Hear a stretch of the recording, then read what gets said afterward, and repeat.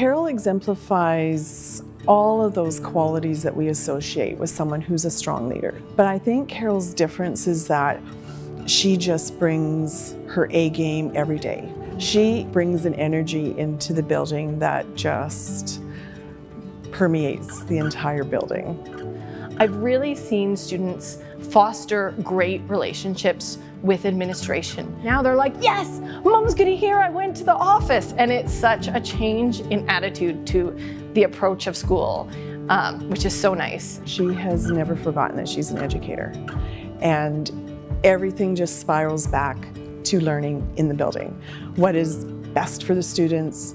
I'm so lucky that I get to celebrate with kids every single day. I love that I get to transform education. I get to look at kids and ensure that they are being treated with dignity. They have purpose when they come to our building, and they have options when they leave us.